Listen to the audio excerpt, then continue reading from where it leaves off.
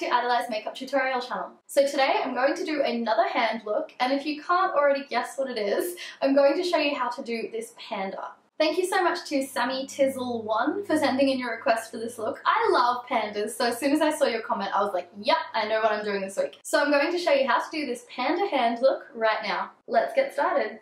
Okay, first I'm taking my white face paint and I'm using a fairly big brush to apply this around my eye, and I'm feathering out the edges of the white to make it look like panda fur.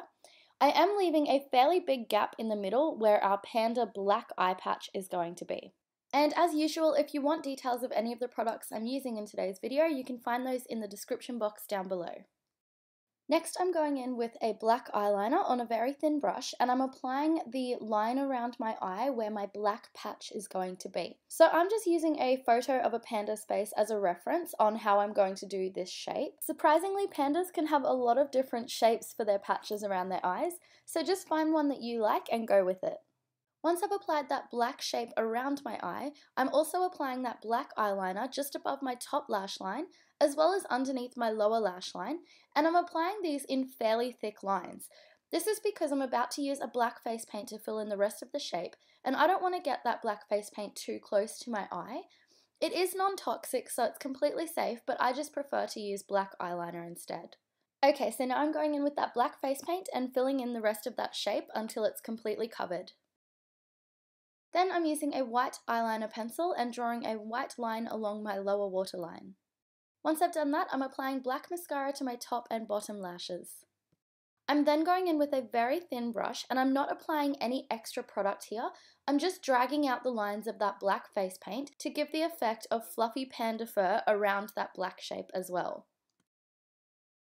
I'm then going in with a black eyeshadow and just applying it over the top of that black face paint to set it in place. Okay, I'm then applying my feature hand onto my face, and taking a white eyeliner pencil, I'm roughly outlining where the nose, the mouth, and the other eye will be placed. Okay, now I'm going in with a white face paint and pretty much filling in my entire hand and down my wrist. I'm only leaving a very small gap in between the area where I've drawn those outlines so that I can still see them. Then using a pink face paint, I'm drawing a small line on the bottom of the panda's mouth. Next, I'm going in with my black face paint once again and drawing the outline of the black panda eye patch onto my hand. It's a good idea when you're doing this just to hold it up to your face a few times and make sure that it looks the same as the patch on the other side of your face. I'm also using the black at this point to draw the outline of where the actual eye will be as well. I'm then filling in the inside of that eye shape with a very dark blue face paint, and I'm also applying the pupil using a black face paint. Now I chose dark blue because I still wanted it to be very, very dark, but I wanted to be able to see it. So if you have a look at most panda photos, they will have a black eye, but if I did a plain black eye, you wouldn't be able to see it against the black patch around the eye, which is why I chose this very dark blue. Next, I'm going in with my white face paint again and using a tiny brush. I'm applying two very small dots to the top of the pupil to give the effect of light shining on the eye.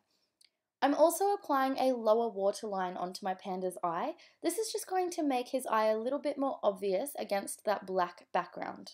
Okay, now I'm going in with my black face paint and filling in that black patch around the eye. And I'm also using my small thin brush to flick out the edges as we did on the other patch.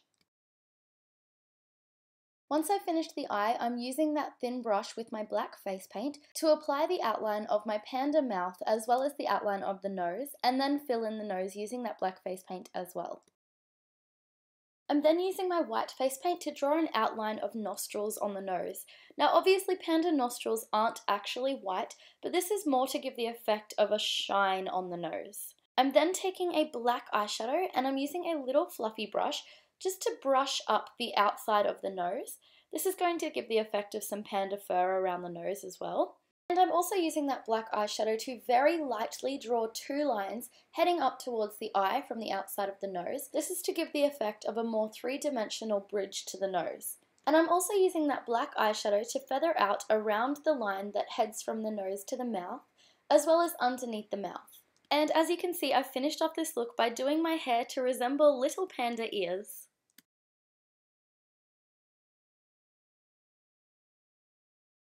Okay, and there we have our completed panda hand makeup look. If you enjoyed this look today, let me know by giving this video a thumbs up, and I will probably only be doing one more hand look before I get back into doing my normal face looks. So let me know what look you would like to see by leaving me a comment down below. And don't forget to subscribe to my channel if you would like updates on my new videos. I do one new tutorial every single week. As always, thank you so much for watching, and I will see you for the next tutorial. Bye, Eyedolizers!